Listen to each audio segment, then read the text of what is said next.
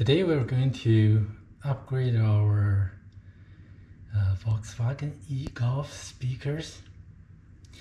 The original speaker sounds okay, but definitely not to the hi-fi standard. So this is the upgraded Dynaudio mid woofer. So I'm going to replace this one. Ideally, you should replace the amplifier in the car as well, but because the amplifier used the Pioneer 50 watts MOSFET amp, we should be okay for this particular load. So I will just keep that part, make it a little bit easier to upgrade. So these woofers, there's a problem with them.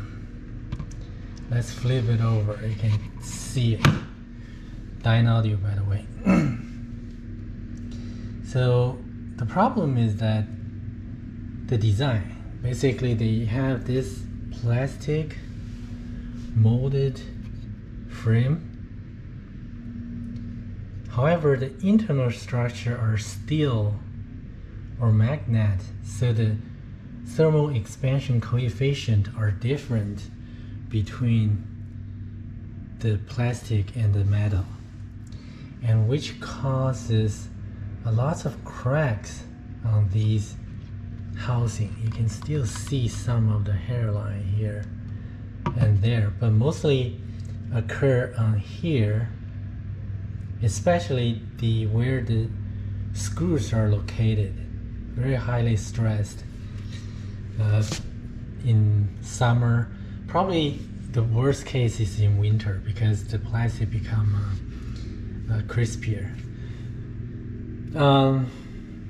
That's why you can get these woofers relatively cheap on eBay. I got them like $30 a piece. Originally they are more like $100, over $100 a piece. The way I repair it, or we shouldn't say repair because they're not damaged or anyhow. The way I reinforce it, I use a copper ring and put glue at the interface between the ring and the plastic, and then find a slightly longer screw to hold down this copper ring against the plastic housing. So this will make sure that everything very strongly enforced.